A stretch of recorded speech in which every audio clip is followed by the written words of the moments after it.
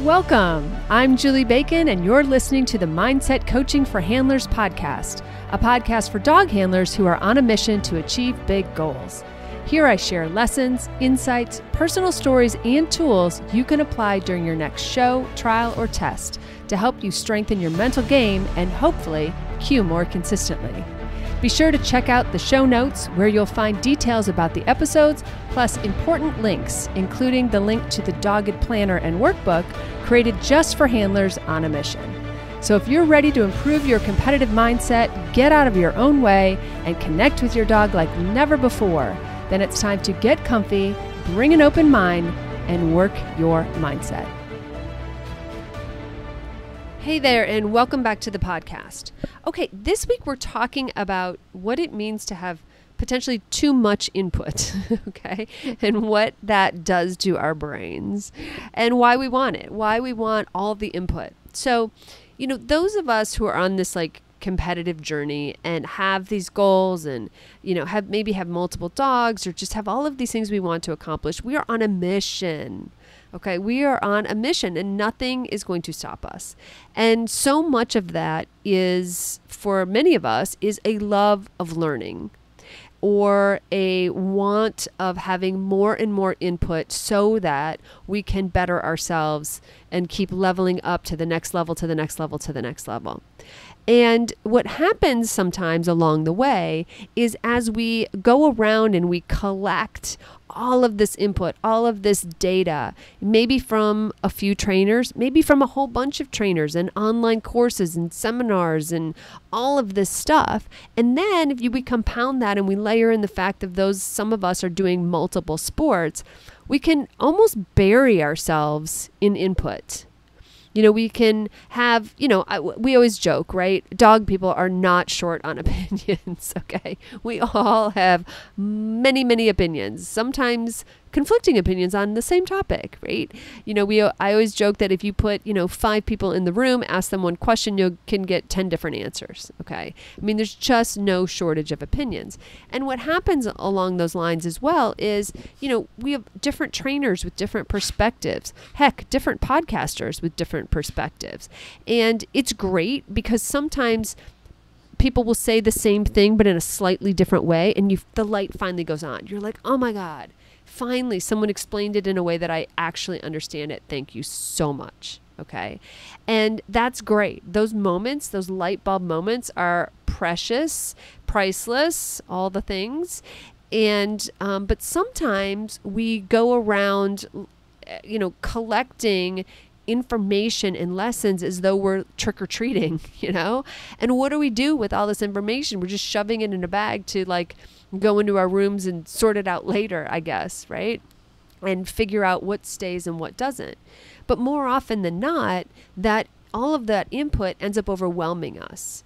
Because if we're not able to discern what fits us, ourselves, our dogs, our teams, our way of doing, and what doesn't, then we're kind of hard pressed to do anything with it, right? I know people who are addicted to seminars, and they will go to more seminars than they do trials, right? In just this quest of learning, but then they come back and either they don't do anything with it, or they come back from one seminar and they do that, but then they go to another seminar the next month and they're like, oh my God, I should do it this way. And they're not sticking to any one thing, or they don't really have a great way to discern what is best for them.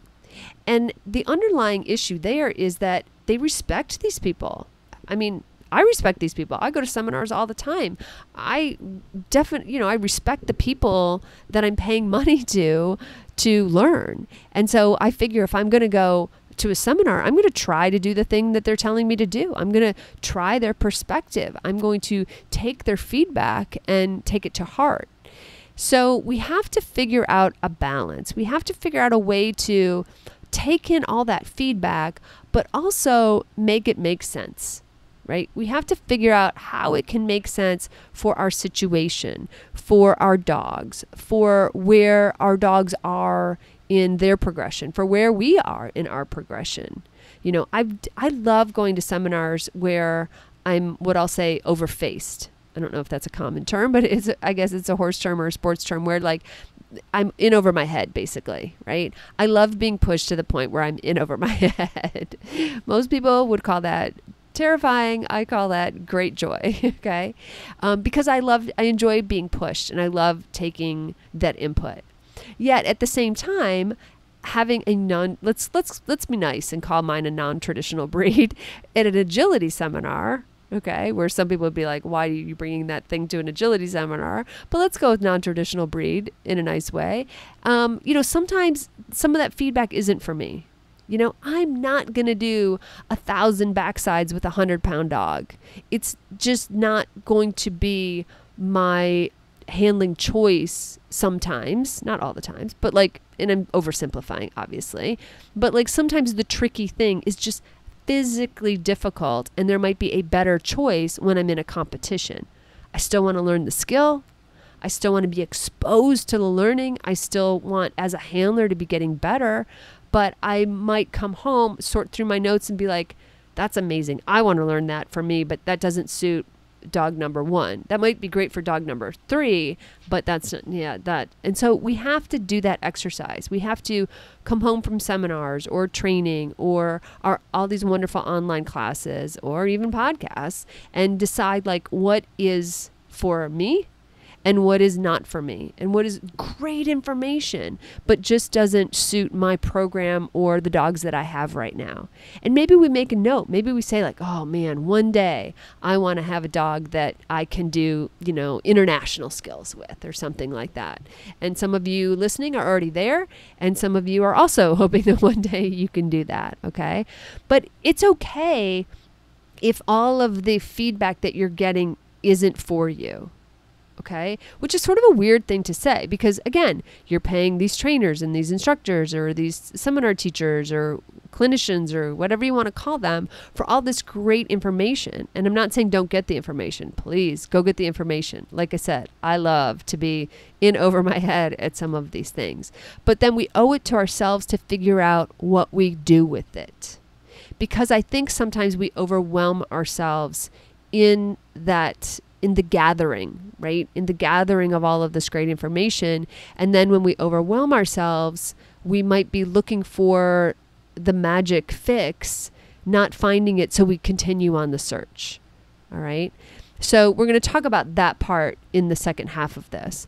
But when we go to, whether you're going to your regular class or whether you're going to a new trainer or, like I said, a seminar, or maybe you're meeting up with someone at a trial or you're doing an online class, you owe it to your team to take that information and break it down.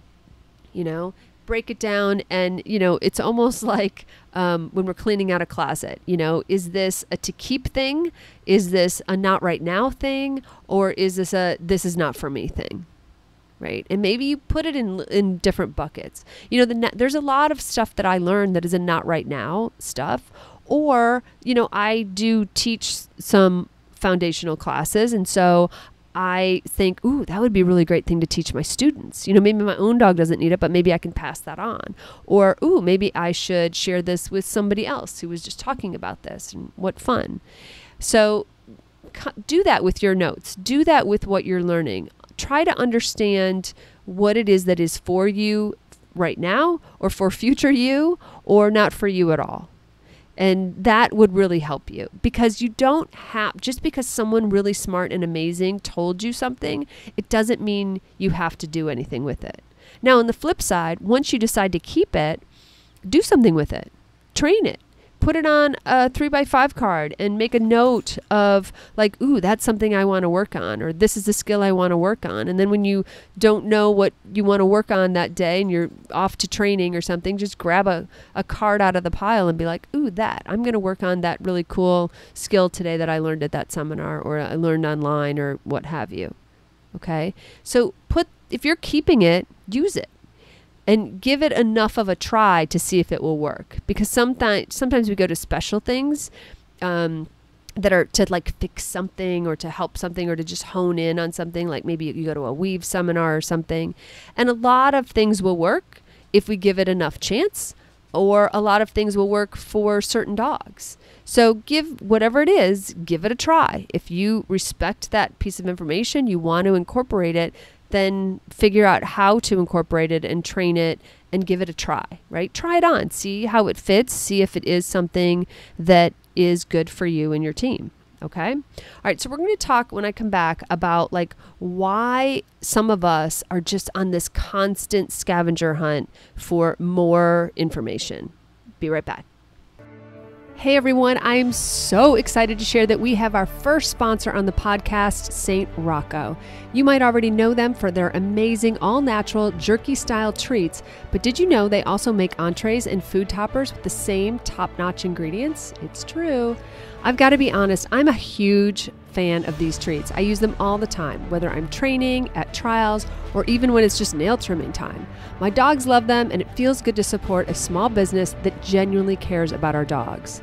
And there's something special just for you. St. Rocco is giving Q listeners 20% off. Just use the code JB20 at checkout when you order from St. Rocco's Treats.shop. That's SAINTROCCOS Treats.shop, code JB20. I will also put a link in the show notes. Okay, not too long ago, we talked about how some of us are just needing feedback. You know, we long for feedback to tell us how we're doing. How are we progressing? Are we on schedule? Are we behind? Are we ahead? You know, are we doing the right thing? We long for that feedback. And especially if you are training by yourself and not going to very many group classes, or you don't have a consistent person giving you feedback on your progress, this can be especially acute. So sometimes we're going to more trainers or more people in, yes, a quest to get more information, but it's almost as though we're looking for feedback that we may or may not be getting. So we keep going down the road to the next person. And in most cases, we're doing just fine, okay? In most cases, we're progressing, we're moving along, we are taking in the information that we're getting. We're better, today than we were a year ago, heck, for sure 5 years ago. And all of the techniques that we're learning today are, more progressive than they were 5 years ago. I know that the way I teach certain skills now is completely different than the way my first novice A-dog and I learned. So sometimes we're in this quest to get more information because we're maybe unconsciously looking for something. We could be looking for feedback or input or an assessment on how we're doing. Or maybe we just keep going to these things because we want to understand if we're better than the last time we did this, we're progressing, or, what's the assessment, or what will this person say? Or maybe we just are really longing for someone to say like, oh my God, you're doing so much better than before. I don't know. And by the way, again, go to the seminars. This is not a seminar slam. This has little to do with seminars and mostly to do with all of us who are seeking training and seeking information, because sometimes we're looking for that one magic thing. If I'm personalizing, I will tell you that, when I was struggling with Moxie's weave poles, that I was asking all the people. You could have lined up 100 different trainers and I would have asked every single one, and I would probably have gotten 110 different ideas of things to fix, right? And so in that moment, I was hungry, I was lost, I was desperate, I was frustrated. I was like, oh my God, please, somebody, just bring it down. I will pay anything. I will do anything. I will, spin around 3 times, eat eye of toad or foot of newt or whatever I've got to do, make a potion to make this work for me. And so make sure to ask yourself that if you are a person who gathers all of this input, but you find yourself not really doing anything with it, you could be waiting for this one magic piece of input, or you could be waiting for feedback, or you could be wanting something else. So sit with that idea of what it is that you're searching for and what it is that you're not getting then, And so that once you realize that, now you can go in search of that missing piece. Now you can, ask your trainer or ask your online help or the next seminar or something for something very specific, instead of just once again wandering in wide-eyed with a fresh notebook and a new pen and sitting down and hoping they solve your problems that you haven't told them about, right? So we have to be not realistic, but we have to use our own critical thinking to figure out, well, what's logical? What is expected? What is realistic? What should I expect? What am I looking for? And if you are going to a seminar, or if you are signing up for something online, or even going to your weekly group class, go with a goal. Go with a process goal, or go with something you want to get out of it. Like if you're going to your regular Tuesday class, show up with something you want to work on specifically. Your instructor will be thrilled, by the way, as an instructor. I would be thrilled if someone walked in and be like, hey, this week, can we blah, blah, blah. Or if I got an email ahead of time saying, can you set this up in class next week? Because I would really want to work on this, or I completely messed it up this past weekend in the trial. Okay, stop going to classes and just being not a participant, right? You want to be more participate more in your education, I guess is what I'm saying, and really figure out what it is that you're trying to get out of it. And then that way you'll know whether or not the seminar, the online class, even the weekly class was, quote, successful, because you went in there with a pre-identified idea of what you wanted to get out of it. And then you'll be able to measure, well, did I get a little better at rear crosses? Did I get a little sharper on my figure 8 this week? What is it that I went to learn, and did I learn a way to apply that or help me? Okay. So I guess in summary, when we are feeling overwhelmed by all of the information that we are gathering, we need to take that as a sign to step back. Not step back from going and gathering, but to step back from the information and look at it and say okay, hey, am I really using this information? How can I use this information? Maybe I do need to make some 3x5 cards and set up these challenges or practice these things, because there really was a great takeaway. I mean, I've often said, if I go to a seminar or take an online class and I get one aha moment out of it, for the whole weekend or the whole whatever weeks of the online class, I feel that's a success. Because it changes your perspective on something, and you're like, oh my God, someone told me blah, blah, blah in a different way or whatever, and I finally get it, and life changing, angels singing, life is good, right? There's no better feeling, and it's suddenly worth it. Well, then I want to write that down, and I want to make sure that I am practicing that, and I am using the skill or the perspective, maybe even, or just even the philosophy that I learned and can apply. So again, if you're getting overwhelmed, it's because you haven't sorted through what you're going to do with that information. And you're just amassing page after page after page of really smart notes in your journals, but not putting them to work and not trying them out and see if that didn't work at all. Or, oh my God, I wasn't practicing this. This is amazing. Or, yeah, I forgot that this person told me this thing. I used to take amazing notes and I would keep them, and I would think, I'm going to come back to this. I'm going to come back to this. And I didn't. And so I started taking notes differently for, in seminars and in online classes too, of what is the takeaway? What is the thing I'm going to go do? What is my action step? Okay. Because if I can identify an action, now I know what to do with the information instead of it just swimming around in my head. The other thing to realize is that, yes, you are going to get conflicting information, because you know what? Everybody's got different philosophies and everybody's got different ways of training, and all kinds of things can work. It just depends. So it's up to you to match information to your dogs, to your situation, to your own experience, and see if that fits you and see if that is appropriate for you and your team. Okay? So like your seminars, online courses, and group classes, I'm throwing a lot of stuff at you. Okay. So sort through it, figure out what it is that not only you are getting, but what you are still missing and what you are still seeking. and what you still want to be good at. And some people are on the hunt because they just want to absorb all the information possible and they're going to use it to teach other people, or they want to have all different types of problem solving things in case it comes up.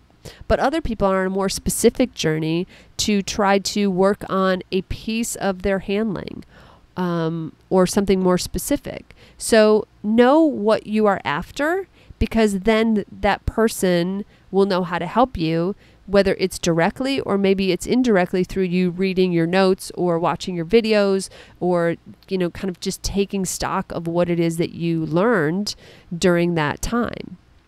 All right. If you're getting overwhelmed with the information, it's probably because you haven't sat still long enough and really sorted through it and figured out how to put that information into action, so that you can do the sorting method of like, it fits me, it doesn't fit me, or it might be something for the future. Okay. So do that yourself a favor. And for those of you who aren't in that mode, but have listened all the way to the end of this podcast, be really more interactive students, right? Come to class with some things that you want to work on, that you want to practice. Maybe a little sequence that you tried over the weekend that you were like, you know what? Every time this is set up, I always struggle with how to handle it. And just bring that. Be a more active student. And as a result, you will get more out of it, because you're actually bringing a problem that you would like to try to solve, or have, maybe you want a couple different ways to handle this. All right. And that will help all of you. That will help your teachers. It might help your other classmates. And it definitely will benefit you. Okay. All right. So this week, your homework is to just do that, kind of assess where you are in your information gathering.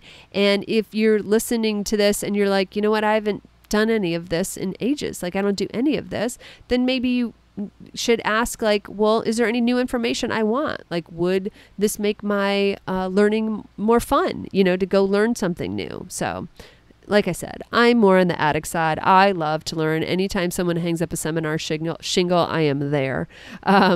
But in any case, I hope this helps you, and I hope it relieves some of the pressure of having to take action on all of the information that you're getting from all of these great different sources. Okay?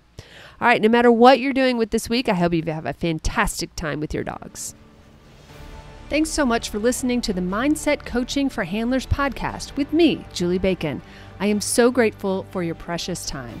Check out my Dogged Planner workbook and journal, available on Amazon. Just search for Dogged Planner. I also offer monthly membership that's perfect for ongoing support of your awesome goals.